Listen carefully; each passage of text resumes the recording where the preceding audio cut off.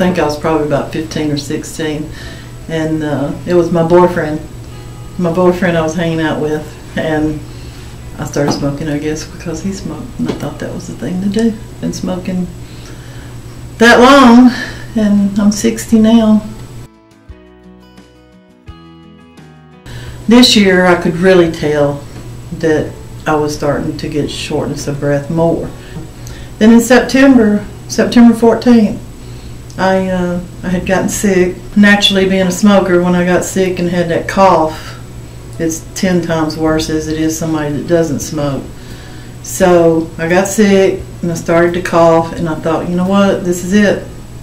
This is it. I'm done. And I haven't had not even a puff since September 14th.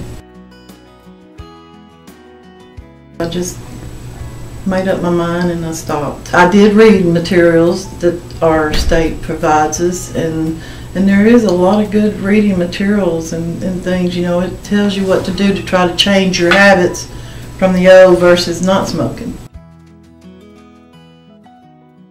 I think what inspires me the most is that I know that I can't be hurting myself like I was. So I'm hoping that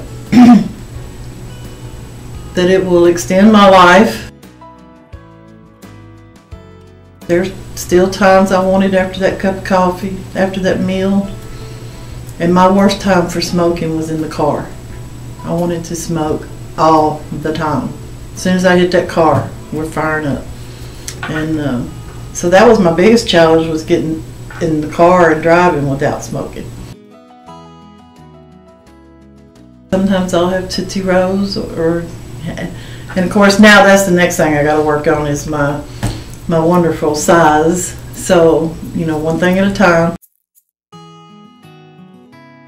Well, I'm not going to be that person that can tell you now that you can quit smoking because I quit smoking.